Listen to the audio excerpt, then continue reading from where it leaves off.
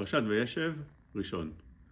In this very aliyah, we found that Yaakov Avinu is doing what he's not supposed to do. He's causing jealousy. What happens in the story?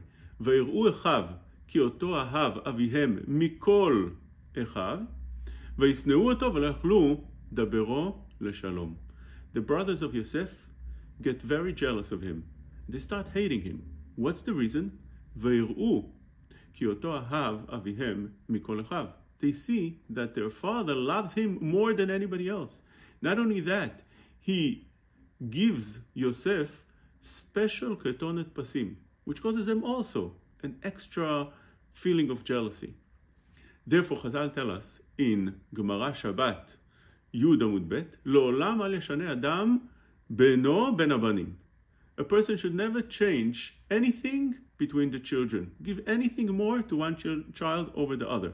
שהרי בשביל משקל שני סלעים מילת לכתונת פסים שעשה יעקב ליוסף יותר משאר אחיו, נתקנאו בו אחיו, ונתגלגל הדבר וירדו אבותינו למצרים. Because of that כתונת פסים, because of that extra jealousy that the brothers had over Yosef, everybody, the entire Klal Israel had to go down to Mitzrayim. That's what eventually happened. This is how severe it is. But interesting, that right afterwards, we see that Yosef starts dreaming dreams.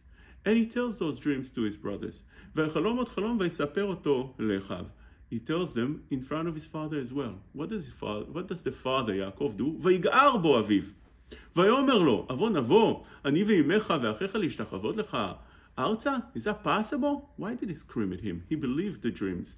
Rashi says that Yaakov Avinu believed that the dreams will come true and he waited for it to come true. So why did he scream at him if that's the case? The reason is, Rashi says, שהיה מטיל שנאה עליו. He was causing jealousy and hatred. So he wanted to calm down the hatred of the brothers. Yaakov had a mission. Make sure that you don't do it anymore. It's not true. It's wrong what you're doing. Well, how didn't Yaakov, that understands right now that such things cause hatred and jealousy, didn't understand that very basic idea in the beginning? When he treated Yosef better than his brothers. It wasn't just a one-time event. It was ongoing. This is a very, very big question. And the answer is that we see that although the brothers felt the jealousy, Yaakov Avinu, when he treated Yosef more than his brothers, couldn't feel that because he was the one doing it. But when others do it, when Yosef does it to his brothers, he feels it and he knows it right away. We see that many times we are blinded by our actions when we can see them very clearly when others do the same. And this is a very big message. This is Avot HaKdoshim. It's hard to talk about the Avot HaKdoshim because there are Kodesh Kodashim. Obviously, when we talk about them, it's only with the messages that the Torah wants to teach us.